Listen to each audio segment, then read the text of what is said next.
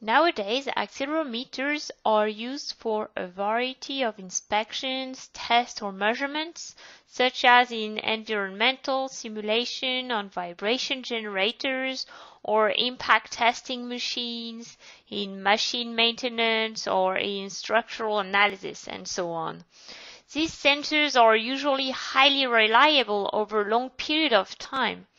As a result of ISO 9000, it is now frequently common practice in companies and institutes for faulty measuring instruments to be identified during tests and during calibration cycles. This presentation is going to focus on possible errors and damages that can happen with measuring with accelerometers and how to simply troubleshoot those kind of issues. Physical or environmental conditions are the most frequent cause of accelerometer damage. Misusage and problems can occur as follows. First of all, dropping a sensor onto a hard surface can cause internal damage. All accelerometers are designed to withstand a certain impact load, which, if the specification is reliable, should also include a minimum shock time and form. If this limit is exceeded, damage may occur. Second, using sensor above or below certain temperature range can result in damage, particularly to IEP accelerometers because of their internal electronics. Ultra-fast cooling, such as immersion in liquid nitrogen, boiling temperature being minus 196 degrees C, can also lead to damage. The pyroelectric effect with ferroelectric, and meaning also piezoelectric, ceramics here produce high charges, which can cause electrostatic discharges which damage the electronic. For example, in this unsuitable input test, sensor designed for a satellite died before entering the Earth's orbit. Number 3, last but not least, if the hermetic sealing of the sensor case is lost, moisture may penetrate the sensor, which increases the conductivity of the crystal or the ceramic. This then affects the frequency response in the bottom range. But any moisture adhering to the case can also have an effect on the ground isolation of the case and potentially ground loop.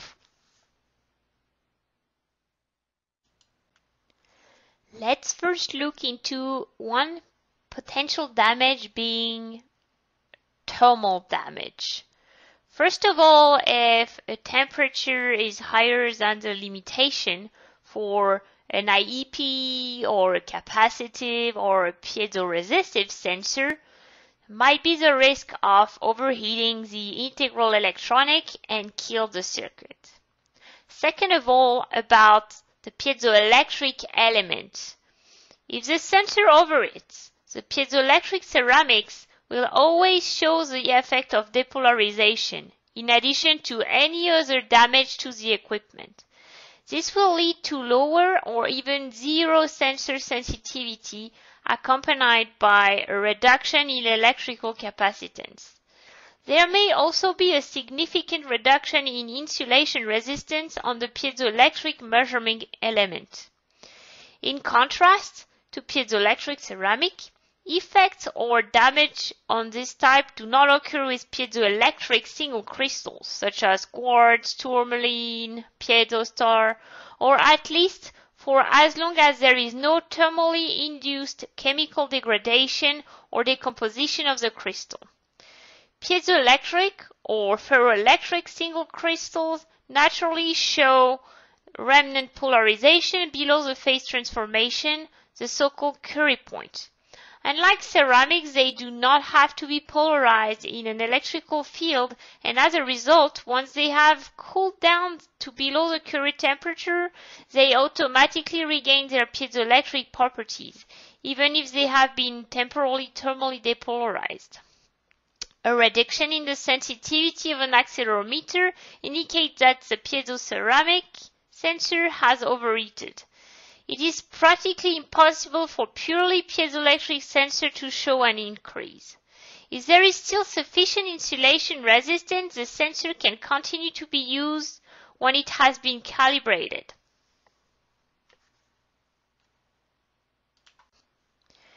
Another potential damage would be a mechanical one.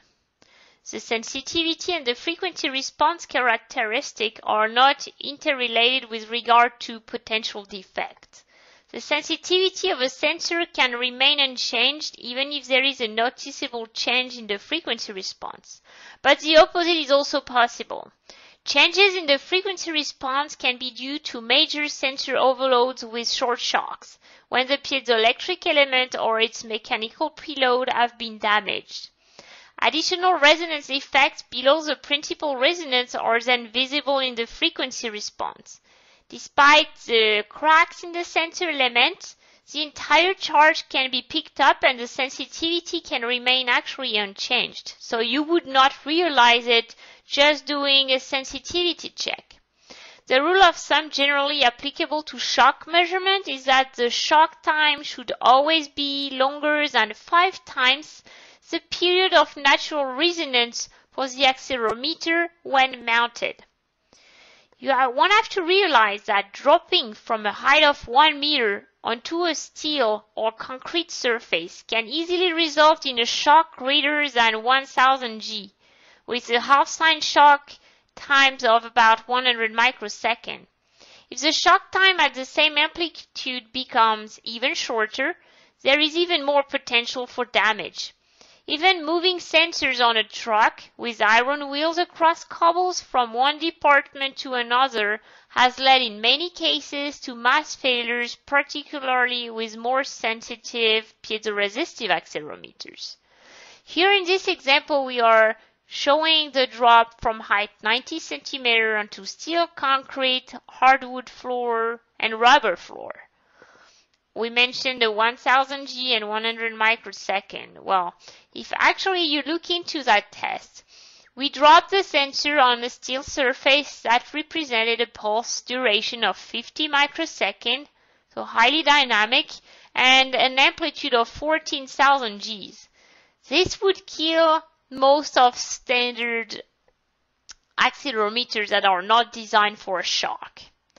If you drop the sensor on a concrete floor, then you get a pulse with 100 microseconds with an amplitude of 6,800 G.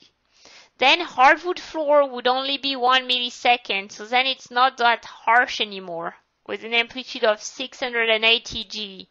Then rubber is absolutely not harsh at all. We would have a pulse duration of 3.2 milliseconds and an amplitude of 210 G. So one needs to be very careful in handling the sensor, otherwise breakage can happen. One of the mechanical damage that can happen can be a lateral impact. We have discussed what is the transverse sensitivity in one of the previous presentations. As a reminder, shortly, we have a sensor that is supposed to measure in the z-axis, and a misorientation of the axis of sensitivity inside the sensor due to its mechanical assembly can lead for that sensor to also have a small sensitivity toward x or y axis. This is being characterized by the specific calibration on a shaker, and an abacus similar to the one shown below can show you which axis has a higher sensitivity, and the sensitivity is provided in percent of the nominal sensitivity of the sensor.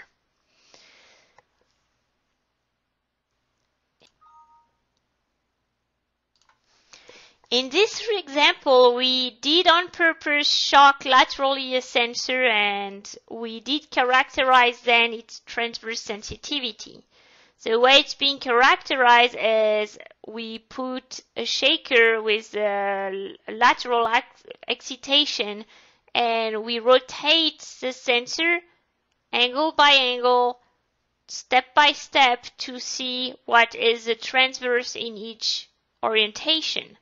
That's basically what's being shown on that curve at the bottom right corner, where then you see the display of percentage of cross sensitivity versus the angle of orientation of your sensor compared to the transverse excitation of the shaker.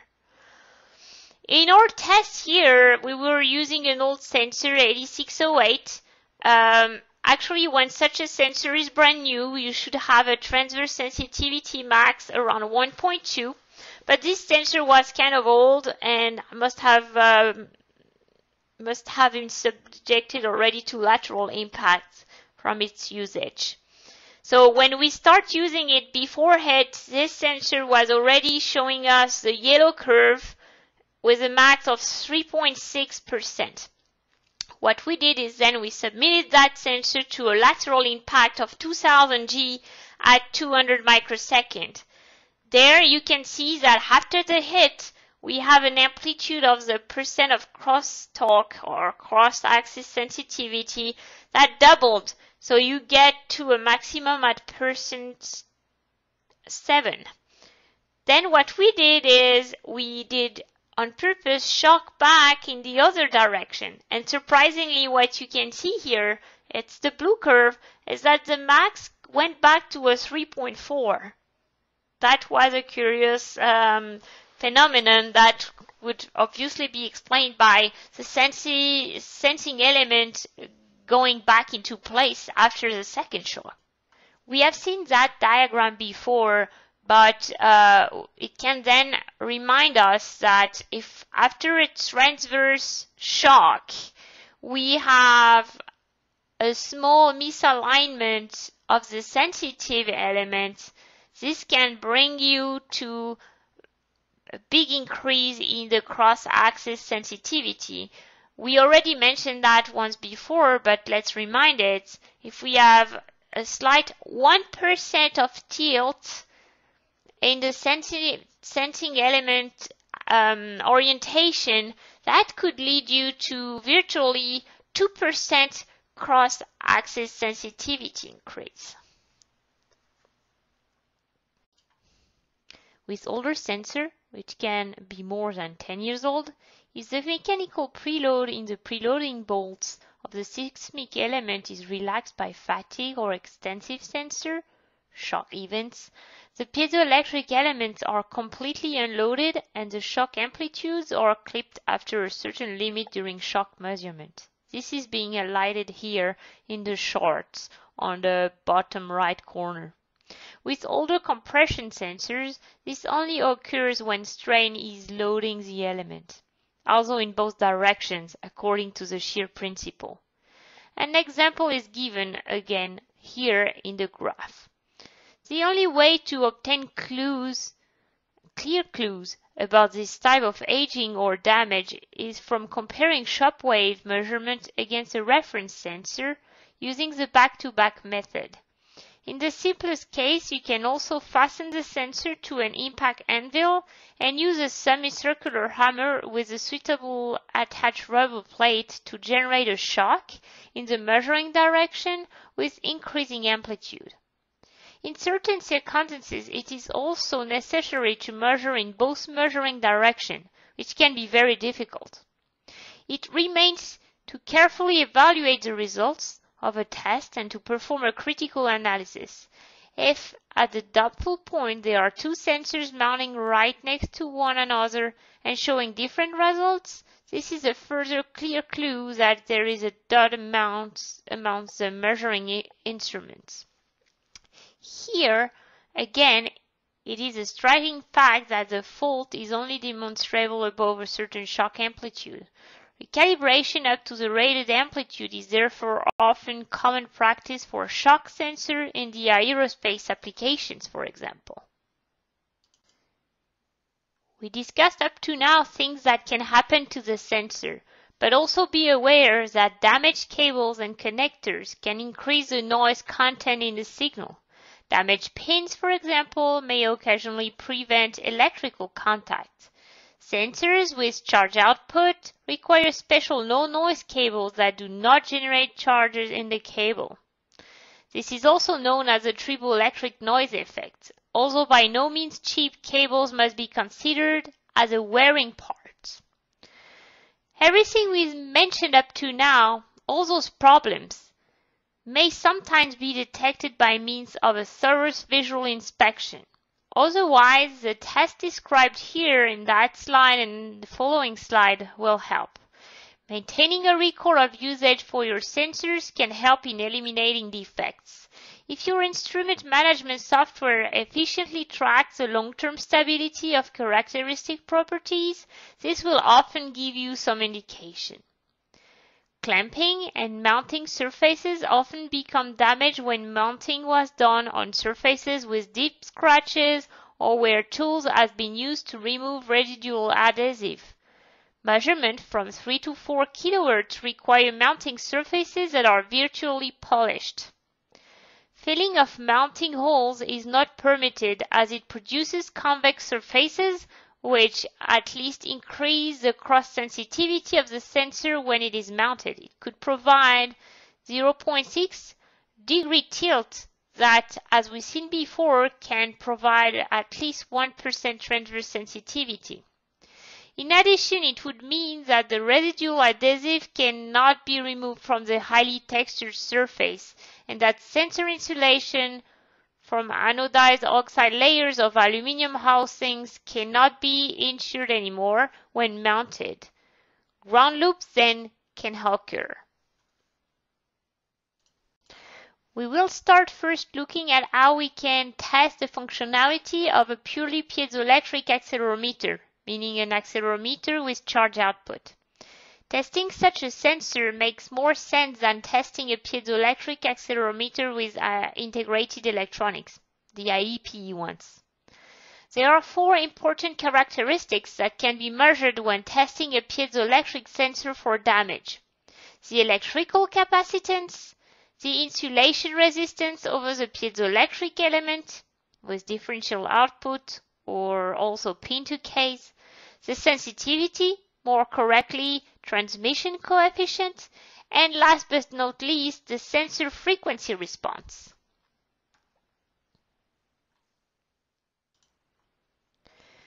For the IEP sensors, there are many possible faults for piezoelectric sensors with integral charge conversion. The seismic element, along with the electronics, may have been damaged as already shown before. The only way to test the internal amplifier is by stimulating the sensor. The following tests are the minimum for everyday practice. Number 1, comparing the bias voltage of the internal amplifier with the original value. A variation of more than 2-3 volts from the rated value at 10 volts indicates that there is a failure and that the sensor should be given a more detailed examination. Most of the amplifiers available on the market with constant current excitation display the bias voltage or at least have a LED to indicate an inactive connection. If necessary, the bias voltage can quickly be determined with a DC voltmeter parallel to the sensor, as shown here in the picture. But you must also always make sure that the constant current specified for the particular sensor has also been set correctly. Second test. With certain sensors, changing in temperature can shift the bias voltage so that the measuring range is exceeded and signals are clipped. So it's very important to make sure that this doesn't happen by measuring the bias voltage at the temperature you expect to measure. Third test. Check the sensitivity at a reference frequency.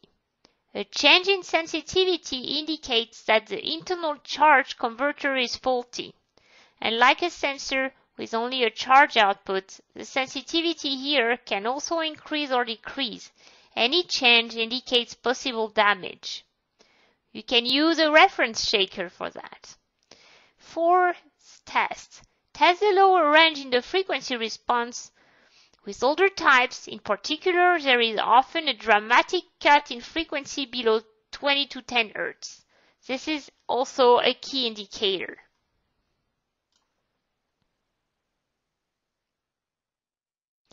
Determining the resonance frequency of an accelerometer is a simple way to test the effect of mounting of the frequency response. We already discussed that, but also about the functionality of the sensor itself. A wide frequency range is stimulating by hitting with an extremely short shock. This also stimulates the sensor on its resonance. In laboratories, this is usually done by mounting the sensor on a tungsten block and hitting it with a steel-tipped model hammer, or by hitting with a small screwdriver in the direction of the sensitive axis. We have shown that in a video earlier. The graphic you show here are examples of piezoresistive sensor in the time and frequency range. The resonance you can see is about 27 kHz, 20% of which is usually the operative range with a change in sensitivity of plus minus 5%. This is something we already mentioned before.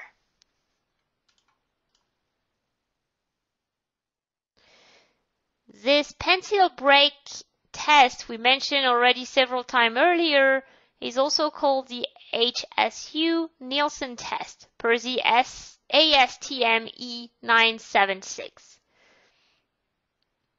It's familiar from the measurement of structure-borne noise and consisting of breaking the lead. The bandwidth of this test runs to about 10 MHz.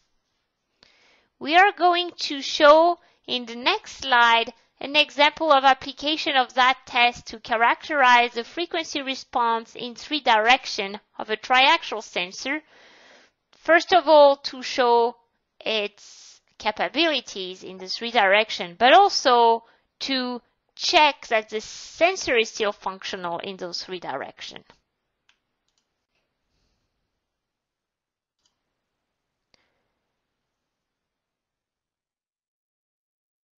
So as I mentioned, we're going to test one of our triaxial sensor 8766A250. So it's a 250G piezo star sensor. We will use the HSU Nielsen test. First, we mount our sensor on the x-axis. We come with the pencil break it, and directly read the FFT analysis out of our scope. We see that the first resonance is at 52 kHz, which is in line with our datasheet. We then continue with the y-axis test and break the lead on the tungsten block and read the first peak at 53 kHz, also pretty much in line with the datasheet. Z-axis then, breaking again, and first resonance peak is being seen at 52 kHz this time.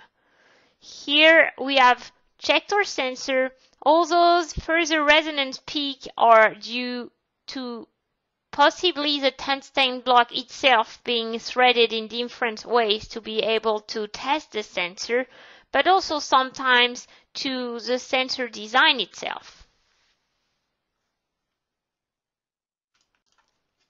If we summarize what we set up to now for charge output and IEP output sensors, a simple sensitivity check should come together with a frequency response check. Additional peaks in the frequency response or high cross-axis sensitivity through excessive lateral load or crack or breaks in the piezoelectric element after overload can be symptomatic of a broken sensor. The obvious way to test sensors of this type would be number 1, to test with at least an electrodynamic single frequency point calibrator, as provided by numerous manufacturers, of approximately 159.2 Hz. It's a reference frequency, and at a G range of 10 meter per second square, 1 G. Second test would be to measure the frequency response for an accelerometer from approximately 20 Hz to above the resonance frequency. This can be done with a frequency sweep on a shaker or using those impact tests we mentioned before. Third test on a charge output sensor It is usually easy to measure the insulation resistance and the capacitance, and this can provide further clues about any damage or defects.